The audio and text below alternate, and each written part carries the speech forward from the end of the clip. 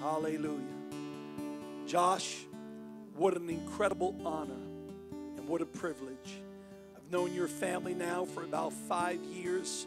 Mom and Dad are present and here, and it is such a joy and privilege to be a part of your journey with Jesus Christ. And after the way the Lord moved upon your heart last week, it is very evident that your heart and your spirit is tender. Now, I want to say a few things, not only to you, but to those that are watching. Water baptism is biblical, it is scriptural. And when you go into the Word of God and you dig deep on the subject of baptism, there was only one way in which believers were baptized, and that was into the name of the Lord Jesus Christ for the remission of our sins. That is important because Jesus Christ, the Savior of the world, God manifest in the flesh, is the only one who possessed in human form sinless blood. And he is the only one that died and was crucified, whose side was pierced, from whence flowed that sinless, precious blood of Jesus. And so it is that we are baptized into his name, because when we speak his name, it brings his blood, according to Acts chapter 5. Now, we are baptized for the remission of our sins. And I want you to remember this, Josh, for as long as you live. We are not baptized to join this church. We are not water baptized to become a part of a particular faith or persuasion. We are simply, in obedience to the word, water baptized for the remission or the washing away of our sin. The sin that came upon humanity in the Garden of Eden that could never be eradicated except through the sinless, spotless Lamb that we have come to know as Jesus. And so, Josh, this morning you've made a decision. Mom and Dad have not decided this for you. Your family has not pressured you. Your age or turning a certain age did not command you to step forward and say, I want to be baptized. But your tender heart, sensitive to God's Spirit, spoke to you as you have testified that it was time to take this very critical and essential spiritual step as a believer in Jesus Christ. And so, Josh, it is an honor. It is a privilege. I love you. You are growing into a fine young man, and it is amazing to just be a part of your life and to watch the hand of God come down upon you. And I can't wait to see what he has for your future. But here and now, Josh, upon Dad, the profession of his faith, segundo a sua profissão de fé, and his obedience to the word of the living God, e a sua obediência à palavra de Deus, it is now my privilege to water baptize you into Jesus' name. agora é um privilégio meu poder te batizar em nome de Jesus.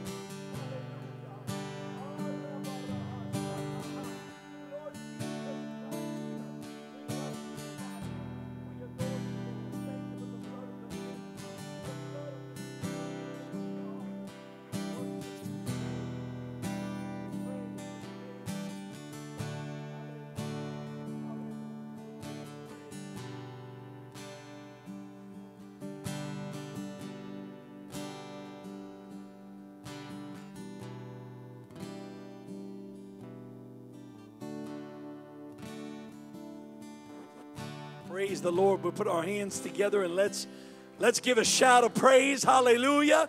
How beautiful and powerful. A young boy, 14 years old. God has a way of speaking to the hearts of His creation that which He desires of you. And if God is speaking to you, we are more than thrilled to be able to be a part of your spiritual journey and baptize you here at the Pentecostals of Mandeville. If not, find a church somewhere near you that would be willing to baptize you in the only saving name under heaven, the name of Jesus Christ, whereby we must be saved. At this time, Victoria Burris, Victoria, would you come? It is a privilege and an honor. Easy.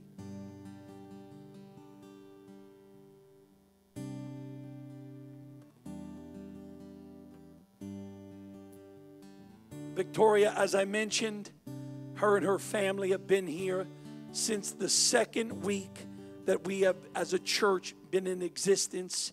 And as I mentioned, it's such a special time and such an extra special baptism in that you were the first person that the Lord Jesus Christ ever filled with the baptism of His Spirit in this new preaching point and this new church when it was founded in 2005. And Victoria, to see you and the woman that you're growing into, the powerful woman of God, gifted, anointed with so many incredible talents that God has bestowed upon you, and to watch you grow and develop and come up through your years and your teenage years and now as a young adult, to see you want to renew your commitment and your life to Jesus Christ is so heart-moving and heart-warming. And it is an absolute privilege. And I pray that you will never forget this day. I remind you, and you know that I have to say this, that when you come up out of this water, you are going to be more cleansed and cleaner than on the day that your mother and father took you home from the hospital. We are not baptizing you because you are not a devout Christian.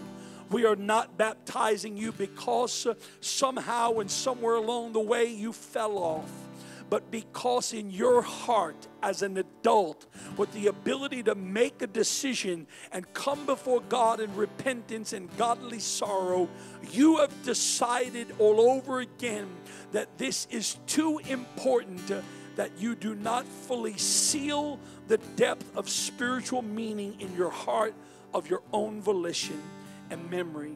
And so today, Victoria, according to your continued profession of faith and your continual walk in the obedience as you understand it to the Word of God, it is now my privilege as your pastor to water baptize you into the name of our Lord Jesus Christ.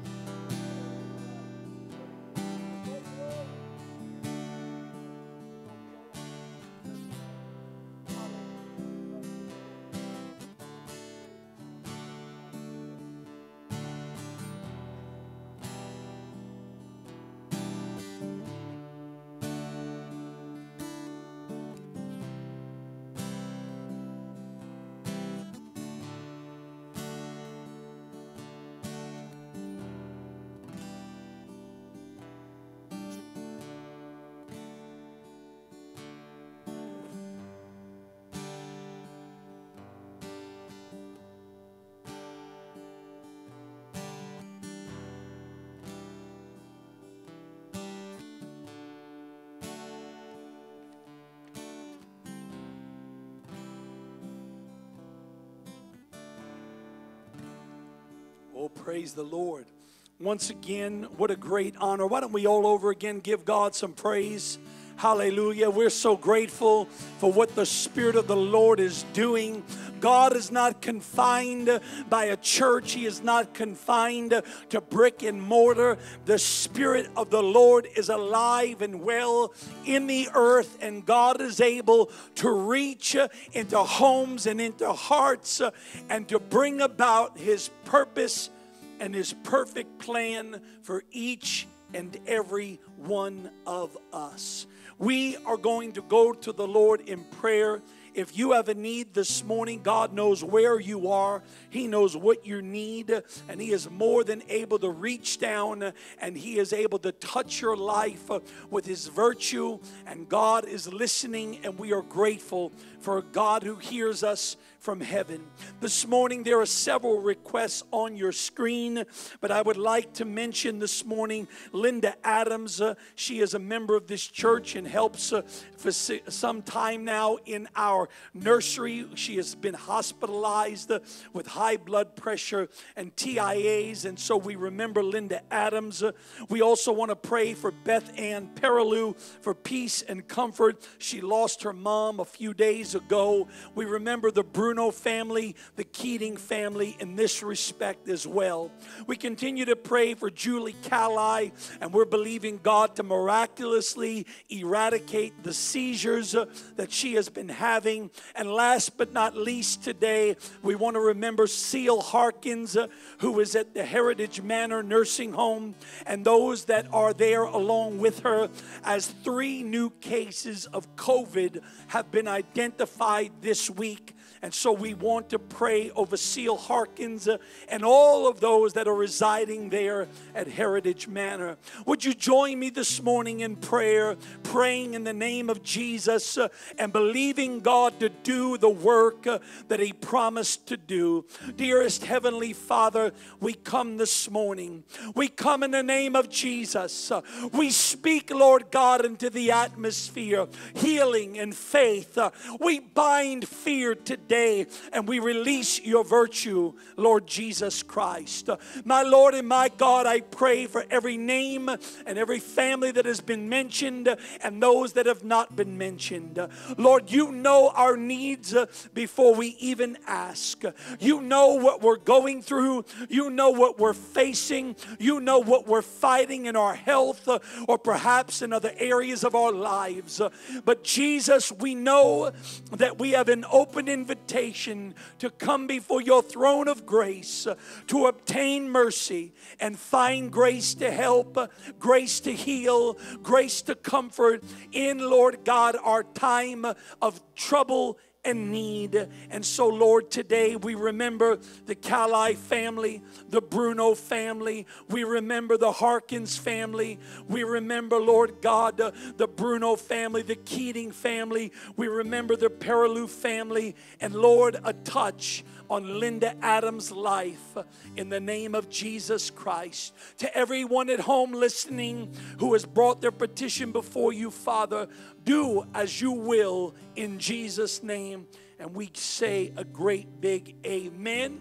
And on the heels of that amen, we give a warm welcome to all of our guests that are watching today. Let's welcome all of our guests that have joined in online to church with us this morning at the Pentecostals of Mandeville. Those that are tuned in via a live watch party, or those that are just tuned in live somehow on your smartphone or tablet, we welcome you this morning into the presence of the Lord. To our church family, we love you, we miss you, and we are counting down the days that we will be together again. But nevertheless, we are of one heart, of one mind, bound together by one blood. And we want you to know that we miss you. And I am so thankful for the privilege and honor of pastoring an absolutely God-fearing and amazingly anointed and precious church family. Amen. You may be seated if you're not already. Praise God. Amen. I sure hope we're together again soon. we'll be listening ever so intently over this next week or two as we see what the governor decides to do in opening back up our state, and as our president has mentioned about the urgency and necessity to open up our nation. If you are a guest today, we again would like to welcome you online. We're so glad that you were here, and if you've been blessed by this service and you'd like to know a little bit more about the POM, have us pray for you, and perhaps interested in Bible study, please contact the person that either invited you to join online or contact our church office via our website. You could find more information at thepom.org. We are glad to do that. Also, please be sure, if you're not already subscribed and following us on our YouTube channel, we would love to see you follow us and subscribe. It is a powerful tool. In fact, our First Lady was a part of a ladies' conference yesterday in Michigan, and they showed her service and her teaching and preaching through the YouTube channel. And so let's be sure to take advantage of technology in the spreading of the gospel. And it's just a wonderful day to be alive and to know that the work of God is going forth in the earth. And we look forward to being with everyone again also on Wednesday into the house of the Lord. This morning, why don't we get our offering ready, or perhaps get your device ready to go and bring your offering to the Lord. And there's so much to say, and I know that sometimes it seems as if what else can be said about the tithe and offering and the vision and mission fund and the privilege that it is to give and return to the Lord as He has blessed us. And so this morning, I trust that we all understand the concept. We all understand the blessing that is attached to living out this biblical requirement by the God that gave us everything we possess. So why don't we pray today? Father, in the mighty name of Jesus Christ, Lord, there are no words and not enough ways. If we were to live 1,000 years, if we were to, Lord God, expand the human vocabulary, how could we ever use or utilize 26 letters in forming enough words or sentences to be able to express adequate gratitude and praise to the one who created it all and yet needs nothing from your creation? But Lord, you give us the opportunity to give so that we can be blessed. Not because you need a blessing, because we need the blessings of heaven to fall upon our lives. And so, Lord, in every house today, in every family, I pray that you would open the windows of heaven and let the rich dew of your sweet glory fall upon every soul and upon every individual that is, Lord God, listening and that has, oh God, unlocked the windows of heaven through their obedient sacrifice. I pray a blessing and I speak life in Jesus' name. And everyone said amen. Why don't we take a few moments and give to the Lord today?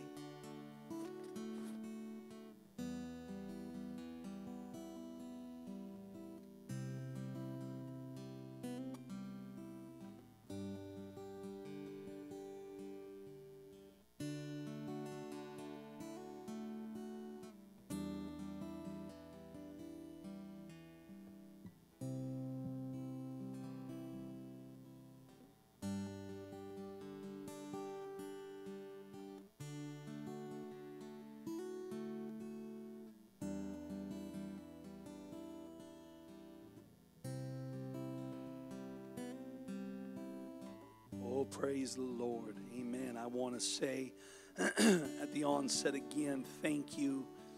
Thank you, faithful saints of God, for your faithful giving. I trust and believe with all of my heart and soul that the Lord has something special in store for the Pentecostals of Mandeville. I don't know how, I don't know when, but I know that He is a never failing God and that His promises are going to come to pass over our lives. Is anyone ready for the word this morning? Amen. I am ready for the word of God. I need the word Faith cometh by hearing, and hearing by the word of God. And with all the atmosphere being tainted by fear and anxiety, we need a deluge of faith to come into our hearts and minds today. And the gateway is the ear, for faith cometh by hearing. Amen. Viktor Frankl, psychotherapy and Holocaust survivor, wrote in his book, Man's Search for Meaning, that prisoners within the Nazi concentration camps usually died around Christmas time. The following is a passage from his book.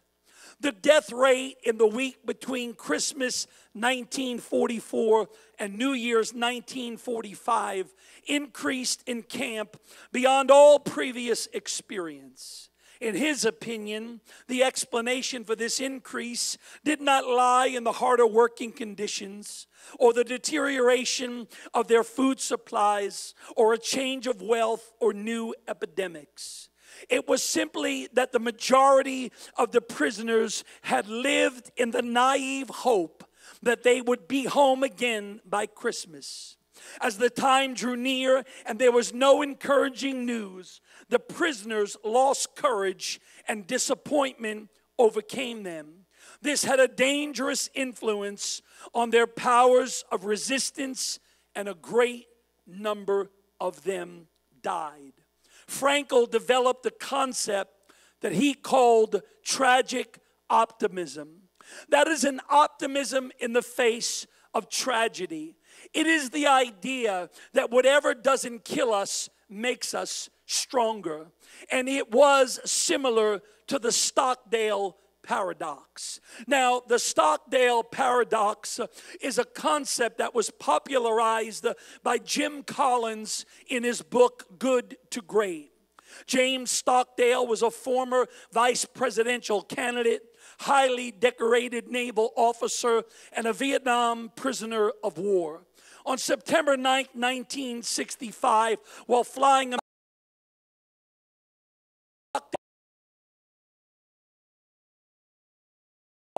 which had been struck by enemy fire and completely disabled, he parachuted into a small village where he was then severely beaten and taken prisoner. He spent the next 7.5 years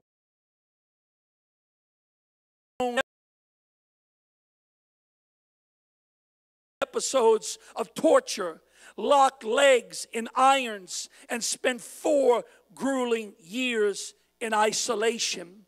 And yet in 1973, by none other than a miracle, he returned home a war hero. In his discussion with Collins for the book, Stockdale speaks about how the optimists fared in the camp, and the dialogue goes like this. Collins asked, "Who didn't make it out?" "Oh, that's easy," he said. "The optimists." "The optimists? I don't understand." I said, now completely confused, given what he had said 100 meters earlier. He said the optimists, they were the ones who said, we're going to be out by Christmas. And Christmas would come, and Christmas would go. Then they'd say, we're going to be out by Easter, and Easter would come and go. And then Thanksgiving, and then it would be Christmas again. And they died of a broken heart. And this morning, with the help of God and the anointing of the Holy Ghost, I preach to us the subject, prisoners of hope. Zechariah 9:12 reads, "Turn you to the stronghold, ye prisoners of hope. Even today do I declare that I will render unto thee double." Stockdale's pain begins soon after he ejected from his burning plane. And as he floated down to the little village street in North Vietnam, he whispered to himself, 5 years down there, 5 years at least. But he said, I'm leaving behind a world of technology and entering the world of Epictetus. Epictetus was a first century crippled Roman slave turned Stoic philosopher who taught that the Stoic has separate files in his or her mind. One file for things that are within their power, and a second file for things that are beyond his or her power, which things will doom us to fear and anxiety if we worry about them. In the 30 seconds before he lands, Stockdale was pounced on by more than a dozen waiting Vietnamese soldiers. And he accepted that soon everything outside of his human control, even his own physical body, but yet his opinions, his judgments, his attitude, his grief and joy. What about these feelings and emotions? They were entirely within his control. Hallelujah. You and I, much like Stockdale in our lives, there are times and there are circumstances and there are situations, much like this coronavirus, that we find ourselves taken captive and being held hostages by the crises that we experience in our lives. Right now, I know we've said it for so many weeks on end, but we cannot ignore the brutal reality that we're living in right now as a people of God and as a nation. Yes, the coronavirus is running rampant, and it is a crisis of epidemic proportion. The financial forecast, it looks gloomy and doomy. Our careers in many ways have seemingly been stymied or cut short for some. Our graduates, even at a very elementary level compared to what's going on around the globe, we've got graduates that are in a crisis, not knowing what will be of their ending year of high school, going into their years of college, frustrated and uncertain. What will the future hold? As well, our seniors looking at the healthcare system and wondering, are we disposable, or are we going to be given all the care that we need? It is a crisis, and so many others like it in the world in which you and I live. The psalmist, who is not titled to be the credited writer, David, and yet we can deduce that it was David in Psalm 42 and 5 who cried from his soul and said, "Why art thou cast down, O my soul?" David said, why am I feeling like I'm feeling? Why am I so disquieted within myself? It is the cry of one perhaps like you and I in this time of uncertainty. It is the cry of one who feels he has been taken captive. Internally, he is in great commotion. He feels overwhelmed by his circumstances and confined by the crisis that he finds himself in. David, perhaps like you and I, in areas of our lives or within the confines of our mind and emotions, he feels trapped in tumult, and his roar, "Why am I feeling like I'm feeling?" is agitated as the troubled sea. But it was Stockdale, this incredible war hero, who said that we must never confuse faith that you and I will prevail in the end, which we can never afford to lose. We must not confuse it with the discipline to confront the most brutal facts of our current reality, whatever they might be. That is a paradox. And this paradox has never been more pertinent, nor the ability to patiently persevere so important as in our day, as in this day, as our nation looks for signs that it is flattening the curve. I heard this week the governor of New York tell his citizens, he said, you did this. God did not do this. Prayer did not do this. Faith did not do this. I am sorry, Mr. Governor, but I come today and stand flat-footed at a pulpit of righteousness, and I declare that God, in all of His mercy and all of His sovereignty, sir, He did do this. He heard the prayers of the righteous being prayed throughout the land, and God always has chosen to work having humanity at His side, but it is power of prayer and faith and the Almighty working on our behalf that is doing what scientists deem themselves to have been the engineers of. We have been keeping our distance from family and friends and loved ones. We are feverishly washing our hands. I thought this interesting that a recent poll taken by ABC found that 56% of Americans do not expect to resume their regular routine until after July 1st. And yet so many others, they are using the hashtag 30 more days, and they're making plans for May and June because everyone seems so eager to get back to business as usual. But Stockdale's approach was to come up with a way of actually functioning in the circumstances that we find ourselves, so that we can find a way to function day in and day out for as long as it went on without tragic optimism. Now, we are living in a world that is facing a global task. This new stay-at-home reality for as long as it takes. You see, we are struggling, and no doubt each of us in our own unique way. We struggle because our lives were on warp speed. We live with lightning fast internet. We instantly download and we receive day later Amazon deliveries.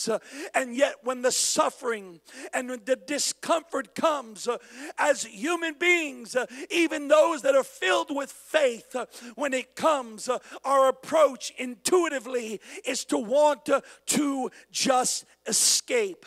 And so we have reached for so long for a pill. We have tried to find a quick fix to fill the void and avoid the suffering and the waiting. And when we can't do it, we grow impatient. And impatience, sometimes it takes over in our lives, and it manifests as anger or anxiety or frustration when impatience comes in. But there's a flip side to impatience. You see, the flip side are those of us who become despondent. And we become despondent because the desired results are not happening according to our expectation of time frame. And what he said is that is where we are most vulnerable to lose heart and give up. And in Stockdale's world, these were those who were taken as prisoners of war. You see, a POW's perspective, it assesses the situation and quickly drowns in a deluge of doubt and despair. They reconcile their current reality as permanent rather than just a temporary time and moment. They see no way out. They can see or discern no way of escape.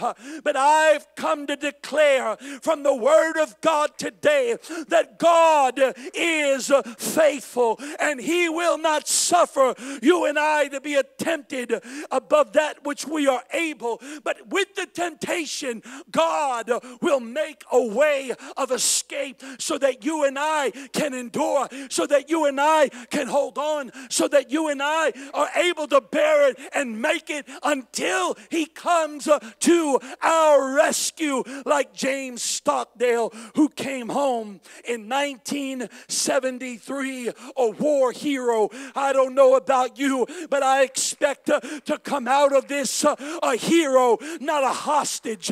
Hallelujah. I'm not going to be held hostage by what's going on right now in our world. Hostage by the headlines. Held hostage by fear. No, no, no. I refuse. But I am going to see a way, and you are going to see a way of escape. And we're going to be able to bear it for however long God deems to be, because He is faithful. We look, Psalm 42 and 5. The cry of David is repeated again in verse 11. Why art thou cast down, O my soul, and why art thou disquieted within me? David's faith is reasoning with his fears. David's hope is arguing with his sorrow. Are these present troubles, you and I asking ourselves the same question, are these present troubles going to last forever? And as we eavesdrop on the anguish-filled self-expression of the psalmist, he seemingly finds himself in a tug-of-war between hope and his reality. Between hope and his reality. And I wish I had time today. Go read Psalm 42 this afternoon in its entirety. There's a shift after verse 5. And for the next 4 verses, David refuses to become a POW. He refuses to be imprisoned by his circumstances. And he fights through his faithless fainting and prevails in shifting his perspective. He is able to shift his perspective. And in verse 6, he said, oh my God, my soul is disquieted or cast down within me. David's not ignoring the reality, the brutal reality of the circumstances. But in the circumstance, he's able to shift his perspective. And he said, therefore will I remember thee. David goes on in those verses to declare the loving kindness of God. He begins to declare that God is his song in the nighttime and in the daytime, and that his prayer will be made to the God of his life. In the midst, without anything changing, David goes from a captor to a praiser of God, and he's talking to himself. You've heard me say before, the power of self-talk is so important in this spiritual time in which we're living, because there's so much going on around us, filling and flooding the airwaves that would try to suffocate our spiritual perspective. But David said, as the confidence builds throughout the psalm, you can hear it. He's not repeating himself because nothing's changing. He's repeating himself because confidence is building. He's talking to himself, and he said, hope thou in God, and I will yet praise him who is the health of my countenance and my God. His sad countenance is about to shine. The anchor still holds, and there's still reason and room for hope for David, and there's still reason and room for hope for you and hope for me. I want you to know today, the anchor still holds. The anchor has not moved. Hold on, somebody, because help is on its way.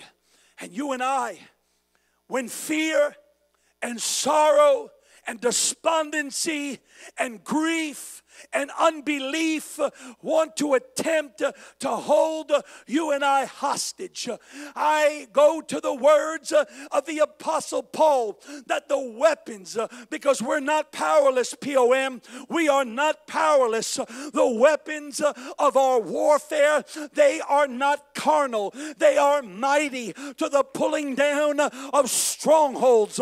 Fear is a stronghold. Grief is a stronghold. Doubt doubt is a stronghold. But what Paul said is grab hold of your weapon and cast down every imagination and every high thing that exalts itself against the knowledge of God. The knowledge of God says, I'm going to make a way of escape. The knowledge of God says you're coming out. The knowledge of God says you're going to make it. The knowledge of God says you're going to be abundant. You're going to prosper. You're going to be a hero, not a hostage.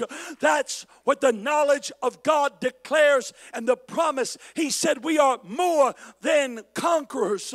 So when the soul is cast down, the word of God said that you and I have the power. We become the captor, and we cast down those imaginations.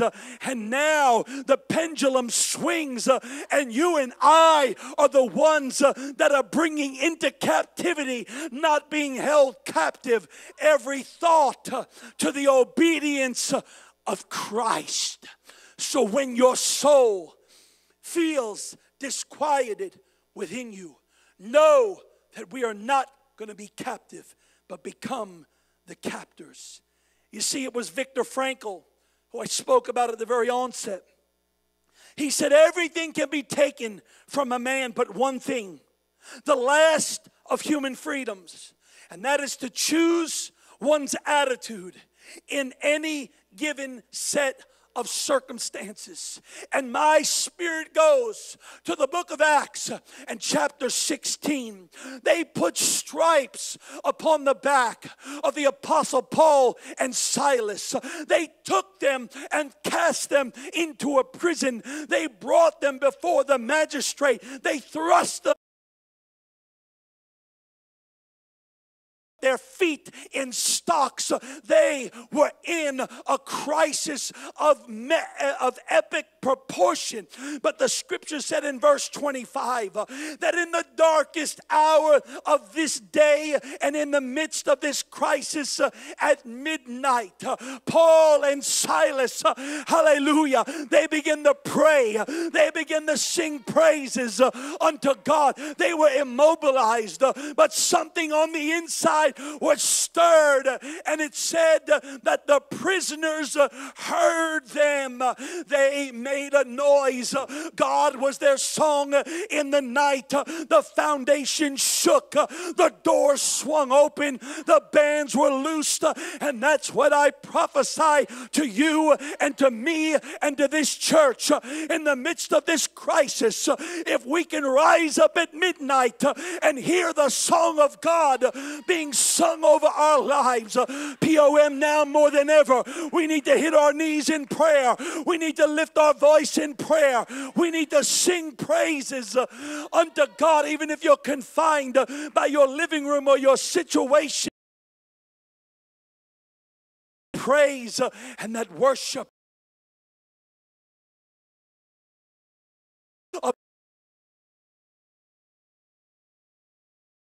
and true freedom, because you can fear those that can kill the body, but there's one that is able to save the soul, and our bands are going to be loosed to live the life that God has preordained and destined for you and I to live. Viktor Frankl said it like this: the one thing that you can't take away from me is the way that I choose to respond to what you've done to me. You can put me as a prisoner. You can torture me. You can beat me. You can punish me. But you cannot dictate the way I feel in my attitude and the way I respond to what's going on around me. Hallelujah. I wonder today, are we going to be taken as prisoners of war, or are we going to rise up in the midst of this situation and day of darkness and become the prisoners of hope that God calls us to be? It was the prophet in that little tiny book who began to look and shift his perspective, found in the book of Habakkuk in the 3rd chapter, the 17th verse. He looked around in his world, and it was doom and it was gloom, but his perspective would not hold him prisoner.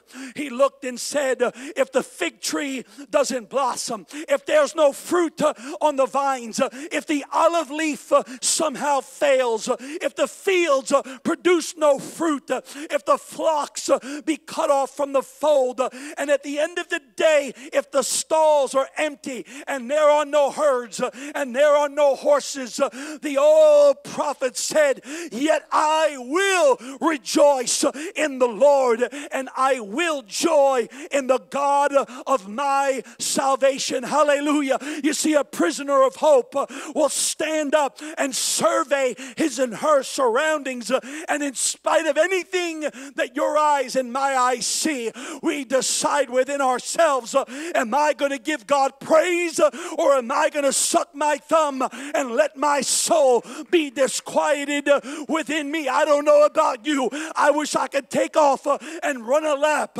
and go crazy up in the Holy Ghost. And I will joy in the God of my salvation. It's a choice. He said, I will.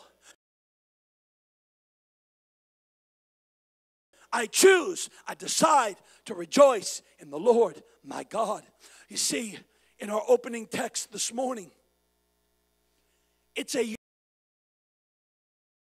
blessing found in the Bible. For the Bible declared by the prophet, you and I return to your stronghold, O prisoner of hope. Today I declare, I will restore to you double. It is a powerful promise. It is powerful. The prophet Zechariah declares this double blessing to the Jewish prisoners of war. But notice, he calls them, God calls them prisoners of hope. They're polar opposites. So which are they? Are they prisoners of war, or are they prisoners of hope? It's a decision that is left to them and how they perceive their reality. So it depends, as it did then, as it does today, on you and me. It depends on our perspective. If we let the circumstances become prisoners to our perspective. But if we let God define the way we see our circumstances, we become prisoners of hope.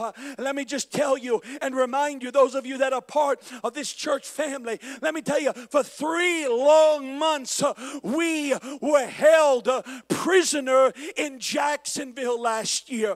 The crisis was overwhelming. The cry was, oh my soul, why are you cast down? Why are you disquieted? Looking at life-threatening surgeries, looking at confinement and isolation and distance in a foreign land, if you will, spiritually there alone in Florida, waiting and being operated on and going through recovery and setback and healing and setback, prisoners of war. And there were moments that was our true perspective. But through it all, there came a point in time, there was a shift that we understood God in His sovereignty set us aside and had us isolated for a greater purpose, and so that He could get the glory. And when we shifted our perspective and we began the way and the lens through which we were going to define our circumstances, Sister Melissa, prisoners of war or captive by the crisis, at some point in time we became hope. Hallelujah. Prisoners of hope. You see, you can imprison me. You can physically put you and I in a prison, but you can never imprison me if I'm already imprisoned by hope and the promises of God. You can put me behind your bars, but you cannot extinguish my praise. Neither can you blind my perspective on the one in whom I trust and is my confidence. 5 times 5 times the Apostle Paul, he referred to himself as the Lord's prisoner. He was happy and he understood, in spite of the torture, in spite of the beatings, in spite of the perils, he said, I am a prisoner of hope. And here is the echo of his heart. He said, if God be for us, who can be against us? That's the cry of a prisoner of hope. Christ. He said, whether it's tribulation, distress, persecution, famine, peril, sword, nakedness, or death. He said, for I am persuaded, because that is what a prisoner of hope is. They are persuaded that neither death, nor life, nor angels, nor principalities, nor powers, nor the thing present or thing any other creature, hallelujah, shall be able to separate us from the love of God. I want to tell somebody today that right there in your crisis, right there behind what appeared to be bars, holding you back, putting you on the sideline, of despondency to wash over you, let me tell you that if God be for you, then no one can be against you. But that which the enemy would try to use, you'll get a perspective, hallelujah, of a prisoner of hope. Nothing shall separate us from the love of God. Not a virus, not a disease, not a mandate, not a stay-at-home order. Nothing can contain my praise or restrain my faith in Israel had experienced a bitter defeat. Babylonians. They were at the mercy of their captors. They were being held back from worship at the house of their faith and laughing in their face. But God said to them, I am going to give you a double blessing. God reminds them of who is going to have the last laugh. Can I tell somebody today, as we set off in 2020 declaring a year of double blessing, can I tell you and tell myself in the presence of God that our lives and God's plan for us in 2020 is still on schedule? Can I tell you that God did not go back to the drawing board to re-engineer His plan for your family, His plan for your future, His plan for your finance? God is not going back to the drawing board and burning the midnight oil. God is still on schedule. Hallelujah. We are merely prisoners of hope. And for their pain, He prescribed the promise of a double blessing. And I declare that double blessing for our pain in this season. The NIV version says it like this. God said, I will restore twice as much to you.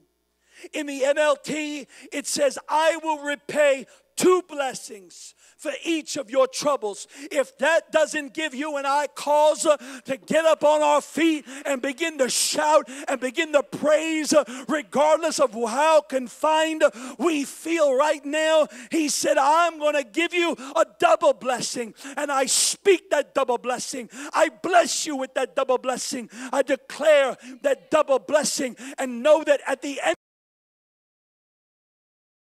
perfectly unfolded in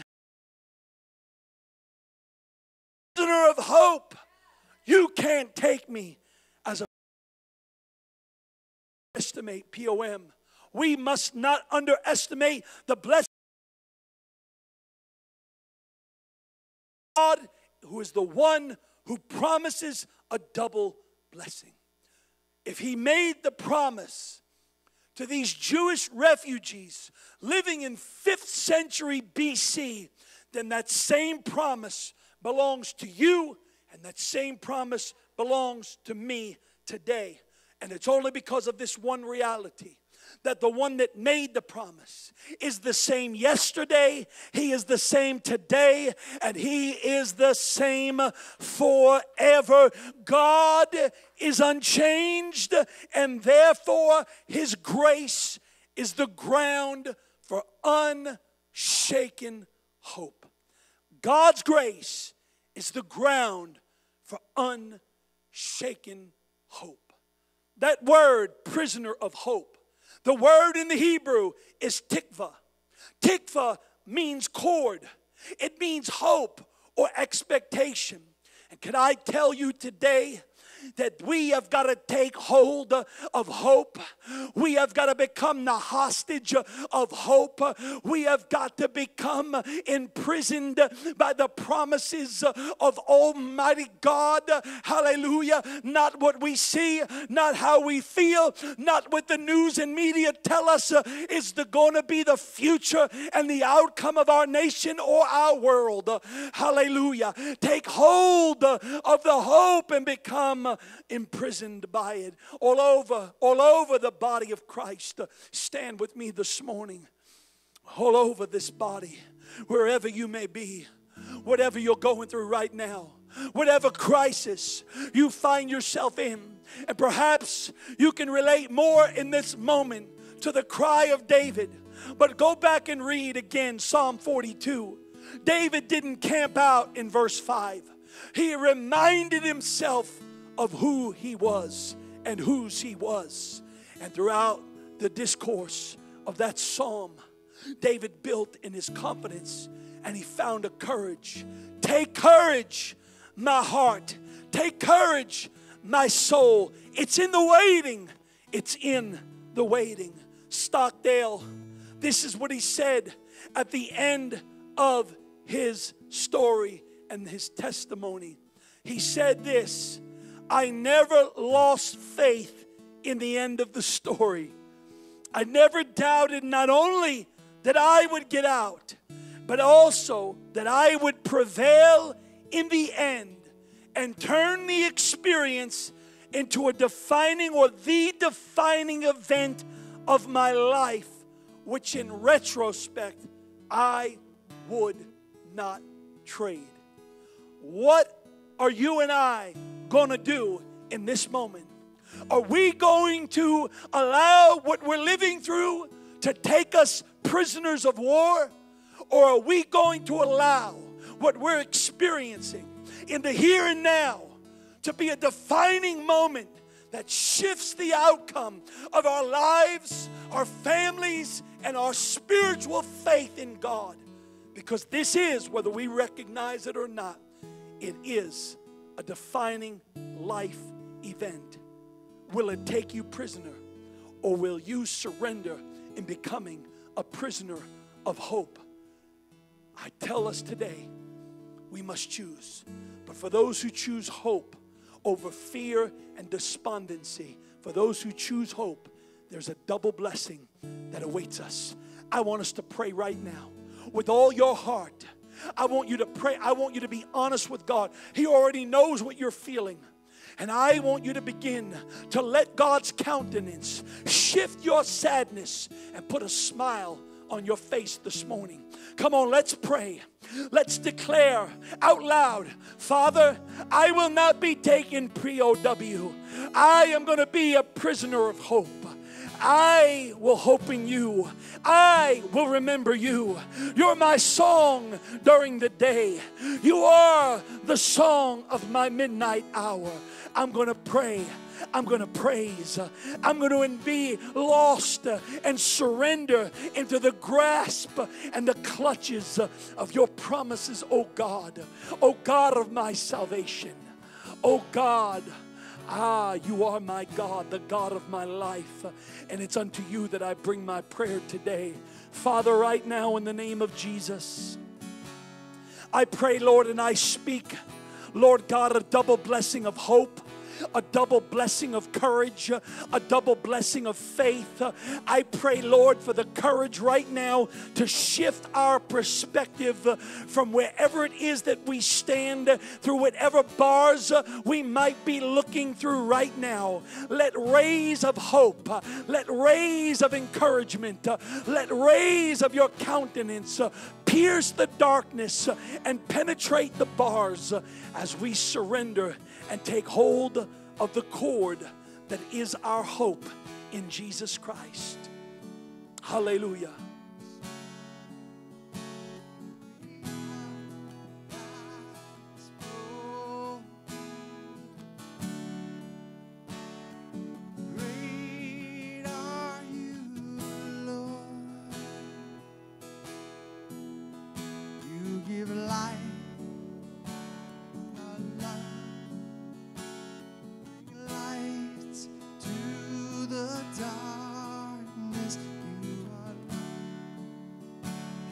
Restore